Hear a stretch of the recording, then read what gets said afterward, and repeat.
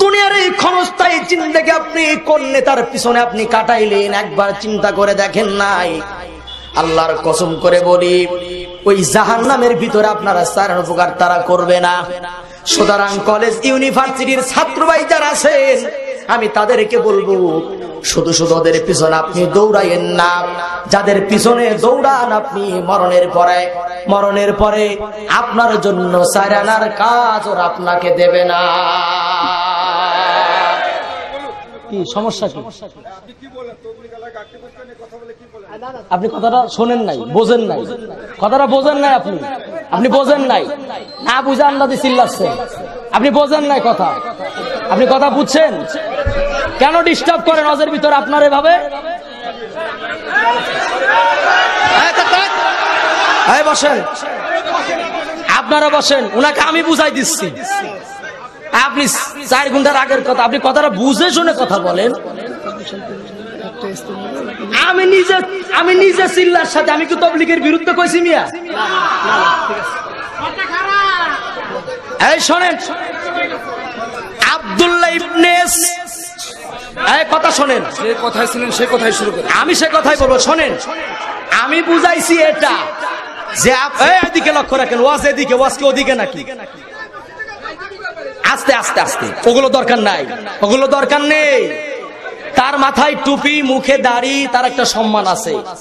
এই সম্মানের খাতিরে আমরা চুপ থাকি ভাই। সে মুসলমান, আমরা মুসলমান। সে বুঝে নাই, না বুঝে এখানে ভেটু দিছে, বুঝতে পারে নাই রে ভাই। আমি বলি শোনেন, তাবলীগের কথা বলেন। আমার নানা মরহুম মুস্তাইন বিল্লাহ মধুখালী থানায় বাড়ি, 40টা বছর চিল্লার সাথে কাজ করেছে। আমি তার নাতি। তাবলীগ আমার আপনারা ভালোবাসেন না, কিসের তাবলীগ আপনি করেন? আমি বলেছি তাদের কথা যারা চিল্লা দিয়ে ইসলামের পথে চলে, যারা বামদেরকে সমর্থন করে, আমি তাদের কথা বলেছি। আমি কি বলেছি চিল্লা তাবলীগ সব খারাপ? কেন ভুলটা বুঝেন আপনারা? আপনারা শান্ত হন, আপনারা কথা কইেন না। আল্লাহর রাস্তে আমি সবার কাছে অনুরোধ করছি, ভাই আমি যদি ভুল কিছু বলি, আপনারা ওয়াজের পর আমারে সংশোধন করাই দিন। ওয়াজের ভিতরে এগুলা করলে পাবলিকের মন মস্তিষ্ক নষ্ট হয়ে যায়, ঠিক কি না? দুরূদ ইব্রাহিম পড়েন একবার। আল্লাহুম্মা সাল্লি আলা মুহাম্মাদ ওয়া আলা আলি মুহাম্মাদ কামা সাল্লাইতা আলা ইব্রাহিম ওয়া আলা আলি ইব্রাহিম ইন্নাকা হামিদুম মাজিদ। আল্লাহুম্মা বারিক আলা মুহাম্মাদ ওয়া আলা আলি মুহাম্মাদ কামা বারাকতা আলা ইব্রাহিম ওয়া আলা আলি ইব্রাহিম ইন্নাকা হামিদুম মাজিদ।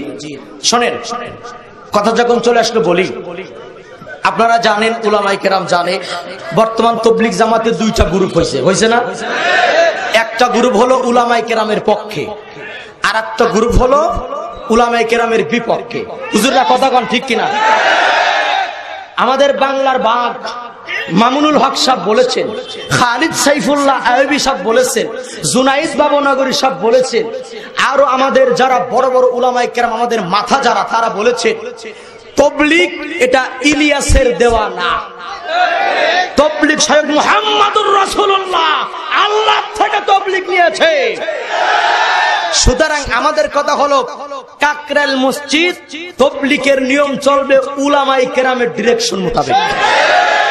উলামায়ে কেরামের ডিরেকশন বাদ দিয়ে যারা সাফপন্থী হয়েছে, আমরা উলামায়ে কেরাম ঘোষণা করেছি, অনেক মাহফিল আবারও করছি প্রসঙ্গক্রমে, এবছর ইজতেমায় যদি উলামায়ে কেরামকে বাদ দিয়ে সাফপন্থীরা যদি কাকরাইল আসার চেষ্টা করে, এদেশের মুসলমানেরা কাপড়ের কাপড় মাথায় নিয়ে আলেম ওলামারা ময়দানে নামবে। আলেমদেরকে বাদ দিয়ে দেশে কাকরাইল মসজিদ চলতে দেওয়া হবে না।